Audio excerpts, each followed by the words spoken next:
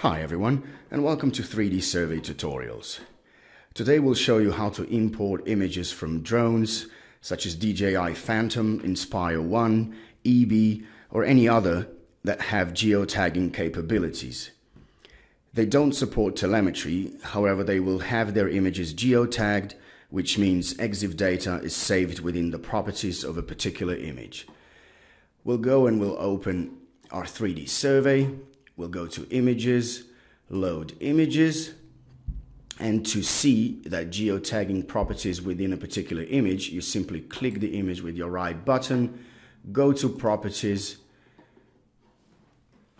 go to Properties within the Properties, and scroll all the way down, and you've got your GPS section written down here. So that means we've got all the EXIF data we need. We'll just OK that.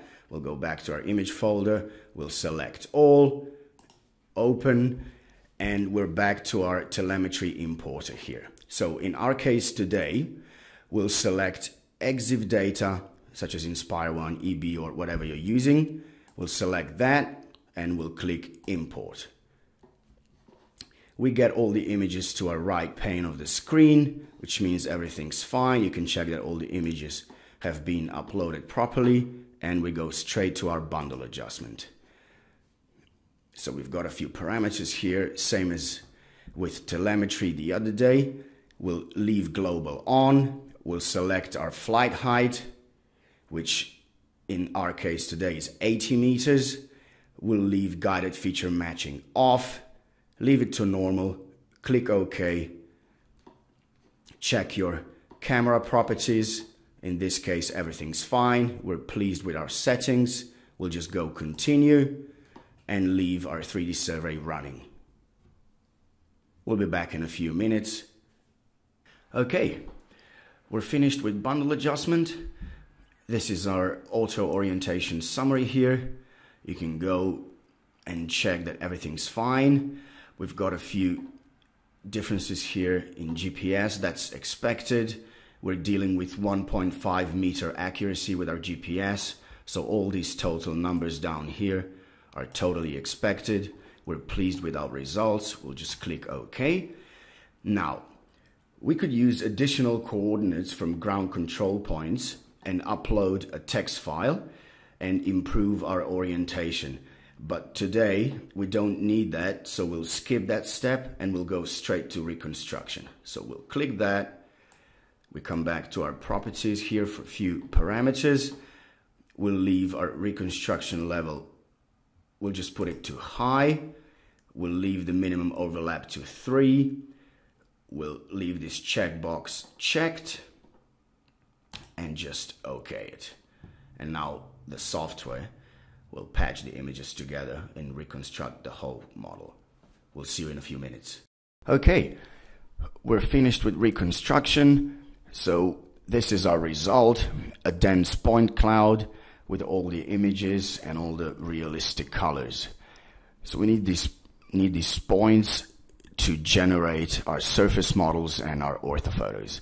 But before we do that, we have to go and classify our point cloud. So let's click Classification. And we get to our first step with a few parameters. These work, as we mentioned before, for 99% of your situations. We'll just OK that and click Next. Our 3Dsurvey is getting ready for our step 1, where, as usual, we'll select all the big terrain patches and get rid of all the buildings and other obstructions. All right, this is it. First step's ready. So let's go and find our terrain points and click on some of the big regions of the terrain. So this is it. You get all the terrain in one go. Just OK that. Go next. And this is where we get to the second step. Now the program will classify all the points. This is it. Just finish it if you're satisfied with your result. And now we get back to our main screen, where we double check all the points and click Delete Other to finally get rid of all the obstructions. Press Escape on your keyboard to unselect your model. Go to DSM, Calculate New, and check your parameters once again. This works for us just fine, and we'll just go and click calculate. Okay, that was quick. This is our model, nice and smooth. You can rotate it around, make sure that everything looks fine, and upon being satisfied with your result, we'll go and select DOF, which is digital orthophoto. We'll go calculate new, check our parameters. If you're okay with that desired resolution, just leave it as it is and click calculate. And now all the images get processed and we'll be left with our perfect orthophoto. Let's give the software a few minutes and we'll see you then. Alright, our orthophoto is generated. You can zoom in, rotate it around, make sure all the lines have been patched up together properly. And when you're satisfied with your result, you can simply go on and play with your 3Dsurvey, apply changes, manipulate data, measure everything in 3D or 2D, whatever you want to do. Check our other tutorials to see how that's done. But for now, we'll see you next time. Thanks for watching.